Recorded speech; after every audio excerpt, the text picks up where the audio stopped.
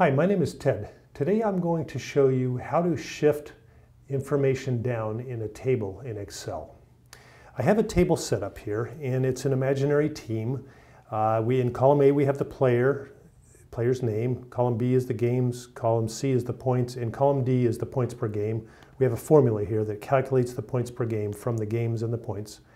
And let's say we have a new player on the team and let's say the player's name is Mike. You can see I've got the players listed alphabetically, and we want to insert Mike into the table.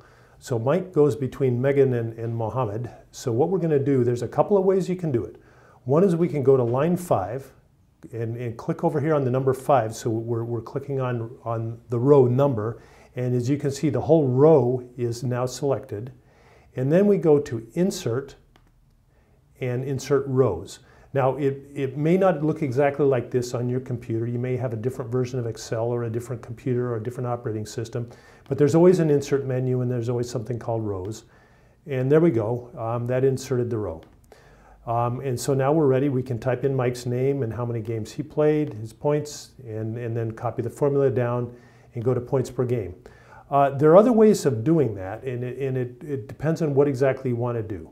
I'm going to undo that and just show you another way of doing it. So find your undo key, which you always have on Excel. Another way to do it is to take everything that's below where you want it to insert. So we select this whole box here, and we can drag it down like that. And that's especially useful if you had a bunch of different lines you wanted to insert. So let's say you had let's see, we had, Mike, and then we had Miller, and so on, I don't know what else fits between there, but you get the idea.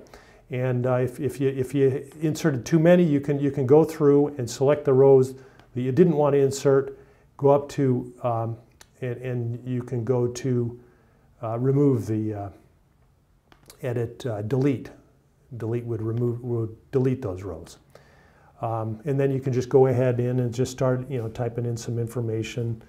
And, this guy played in 12 games, and let's make him a real superstar, okay? And then the last thing we can do is to copy the formula down. So here the formula points per game is C4 divided by B4.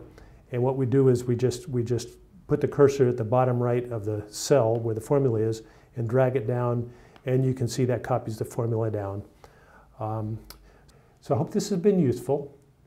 I'm Ted, and today I showed you how to move everything down on a sheet in Excel. Thank you for watching.